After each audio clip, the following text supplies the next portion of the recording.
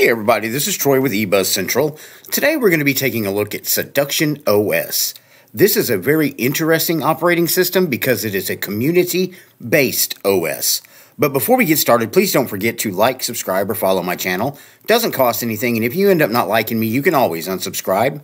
If you like the channel and enjoy the videos that we are producing, you can support us by becoming a member to the channel, buying us a cup of coffee, or better yet, becoming a patron to the channel over on Patreon. Those links will be in the description below. Now, we are presently on Siduction's website, which is siduction.org. I'll be sure to include that link in the description below. And when you come to their site, you've got your regular stuff up here. You've got forum, you've got news, you've got download, which goes through installation, parcels, and mirror. You've got your gallery. You've got a help with a manual and a wiki. And then, of course, you've got development. Now, if you go over here, you can turn a light mode on or a dark mode to the website. If you click on forum, it takes you over to their forum, which is very informative. If you need anything answered or you have questions or you're just having general problems, you can zip on over here and this will help you get the answers that you need. So we will go back over to the home. And if you come down just a little bit, it says, Welcome to Siduction. It's an operating system based on the Linux kernel and the GNU project. In addition, there are applications and libraries of Debians. Now, the name is actually a play on words. Sid, which stands for the code name of Debian Unstable, and then Siduction in the sense of seducing something. So, Siduction is a rolling release due to the coupling to the Debian SID. In concrete terms, this means that the release of a new version does not make it necessary to reinstall the complete system. And then you come down to the background. It's been around since 2011, and the objective of the distribution was and is to involve its users. Wherever it makes sense, the community should have a say in what the operating system is. Although free software and free drivers are always preferred, non-free variants are by no means prevented. So that means if you need to have a non-free driver to run your NVIDIA card or anything else on your system, they don't block it from being used, okay? And then down here it tells you who they're supported by, but they've got a pretty decent website. It's got a lot of information, a lot of help areas and things like that. So what we're going to do right now is we're going to close out the website and go over to the desktop. And if you download Siduction OS, throw it on a USB, or boot it up into a virtual machine, this is the screen you're met with. It's based in the LXQT desktop environment, which is a great lightweight desktop environment. You've got a great wallpaper out of the box, but of course, if you do want to change the wallpaper, you could just right-click. You can create new, paste, invert selection, create launcher, or desktop preferences. Let's open that up. And when it opens up, you've got general, background, slideshow, advanced. Now you can shade it. If you click, it turns into a shade and you can move it wherever you want on the desktop. And then that way it's not taking up so much room. And then when you need to go back to it, you can just click on that and it drops down. Now you can come down here and you can try to get your cursor where you want to resize it. Okay. Or you can right click up here and go resize. And then you can just drag your cursor around, get to the size you want, and go ahead and hit a button. But there you go. Under General, you've got icon size, which starts out at 48 by 48. You can adjust that however you want to, bigger, smaller. It's really up to you. Then you can come to Background. You can select a background color. Wallpaper, you can zoom the image to fill the entire screen, or you can change the settings however you want to here. And then, of course, your different wallpapers would be right here. This is the one that we're running, and it looks like you're just going to have the same one. But this is where you would go and put your wallpapers in. It would be under User, Share, Wallpapers. Add them right here, and then they would fall into your selection. So let's go ahead and close out of that. And then, of course, you've got slideshow. If you want to enable a slideshow for wallpapers, all you got to do is go here. And then, of course, wherever you have that folder on your system, link it to it right here. And then those wallpapers would actually scroll and do a slideshow. And then advanced. You can have home on the desktop, trash, computer, or network. And then if you click apply, it would put them all over here. So I'm going to go ahead and uncheck those. That's really a personal preference of mine. But if you want those there, that's how you put them on the desktop. So we will go ahead and close out of that.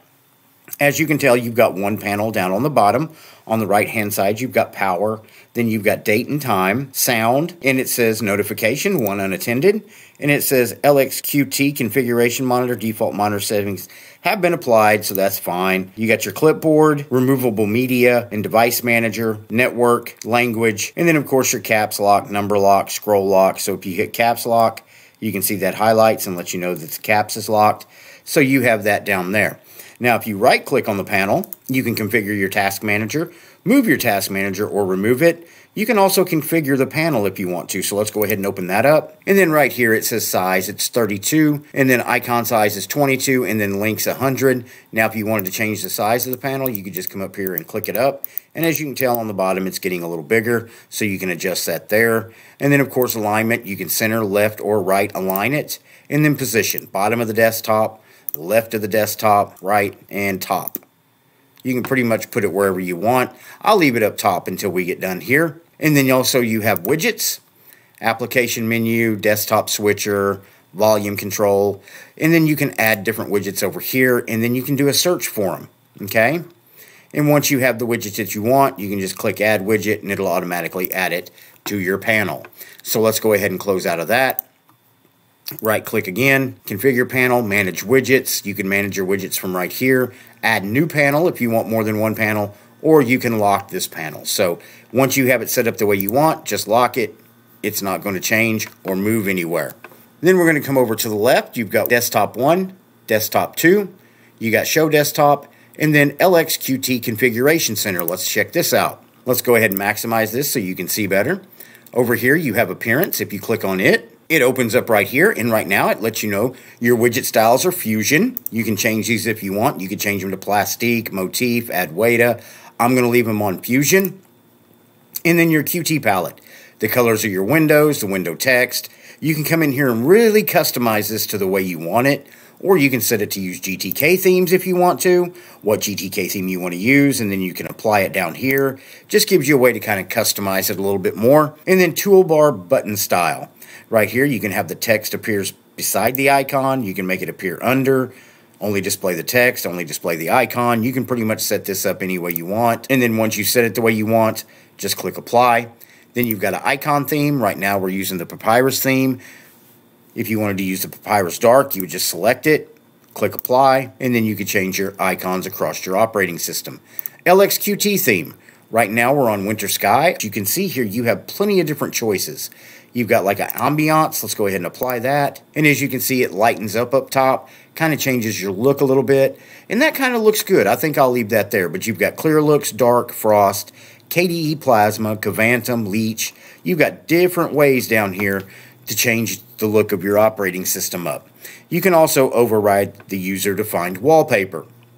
And then fonts, you can come over here and adjust your fonts in LXQT. And then cursor, you can change from a Breeze cursor, you can use Breeze Light or add Weta. I'm going to leave it where it is, and we're going to close out of that. Then, of course, you can adjust brightness, date, time, desktop notifications, file associations. You have a lot of different settings in here you can adjust and make more personable for your desktop experience. Now, the way you update, download software, Synaptic Package Manager. Let's go ahead and open it up. And once it opens up, let's go ahead and maximize it so we can see it. You can come over here, you've got a lot of different categories, and then below those categories, you've got sections, you've got status, which would be all installed, installed local or obsolete, and then installed manual. It'll break those down for you, okay? And then you've got origin, lets you know what repositories they come from, custom filters, are they broken, community maintained, marked changes, search results, it'll keep a track of all your searches that you do for different software, and then architecture, whether it's all, Arch AMD 64. So we'll go back up to sections. Now you can go through these sections, and let's say you were looking for video software, you could come over here. It'll show you Pipewire, SM Player, SM Tube. It pretty much shows you things that are installed.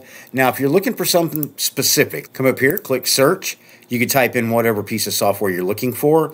Once it pops up, you could come over here, mark it for installation. Once you mark it for installation, come up here and click apply, and it will automatically install the piece of software, okay? And if you come up top, you do have other options. You can edit, you can reload package information, add a CD-ROM, settings, preferences, repositories, toolbar. Do you want it text below icons, icons only, help? And it just kind of helps you customize Synaptic Package Manager for your workflow and the way you like to do things. So that's Synaptic Package Manager. Let's go ahead and close out of that. And let's go ahead and close out of that. Now, if you come up to the app menu, it's going to have accessories. You've got terminal. Let's go ahead and double check the terminal here. what I want to see. Oh, it pops right up. It has top running out of the box. Right now, we have 3 gigabytes of RAM issued to this virtual machine. At rest with just the terminal open, you are using a whopping 537 megabytes. That's pretty lightweight, guys. It's not 200 or 300 like some of the XFCE desktops, but it's still lightweight. So if you're wanting to use this on a newer PC, you're going to have a PC that's going to be really responsive and really quick. And then if you want to put it on an older PC, it's going to keep that older hardware up to date so you can actually use it and be productive with it. So let's go ahead and close out of that terminal, back up to the app menu. And then you've got Feather Notes, LXQT File, Archiver, PC Man, File Manager. So you open that up. Let's make it a little bigger, shall we? And as you can see, it's a base file manager. It's light, stays out of your way, lets you get your work done. Over here, you got the usual suspects. Then you've got your home folders right here. And then, of course, different options, file, edit, view, go, bookmarks, everything that you need in a file manager. So let's go ahead and close out of that. Back up to the app menu. You have Midnight Commander, which is more of a terminal-based file manager. So it does have Plank, so I'm pretty sure if we click on Plank, it drops in a dock down here. So you could have your toolbar up top, and then you could have Plank down here. Okay, let's go back up top. Then you got Clipper, Zim Desktop Wiki, then Games, Graphics, Flameshot. You have GIMP out of the box, ImageMagick, Inkscape out of the box, Screen Grab, Firefox as your web browser, Thunderbird as your mail client, QBitTorrent as your torrent client, LibreOffice is installed out of the box. Sound and video, you got Audacious, Pulse Audio Volume Control, SM Player, SMTube. I really like SMTube. If you're not familiar with SMTube, if you like to watch YouTube but don't necessarily like having to go online to do it, I like SMTube for the simple fact that it'll show things here. But what you can do is you can go up here and type a search term, eBuzz Central.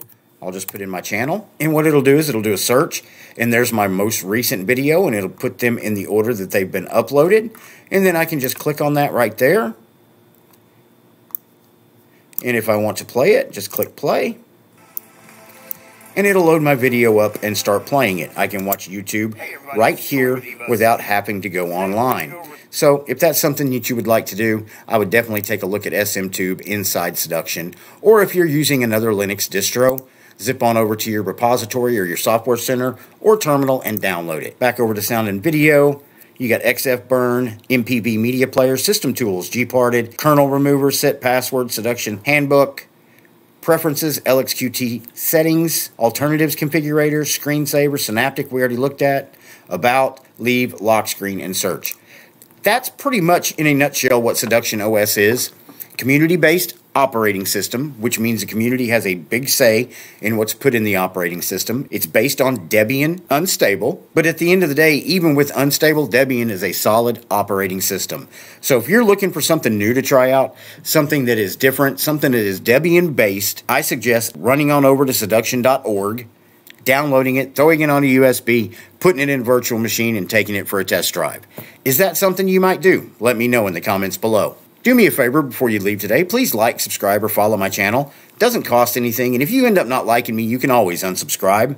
If you like the channel and enjoy the videos that we are producing, you can support us by becoming a member to the channel, buying us a cup of coffee, or better yet, becoming a patron to the channel over on Patreon. Those links will be in the description below. Thank you for watching my video, and I will see you in the next video.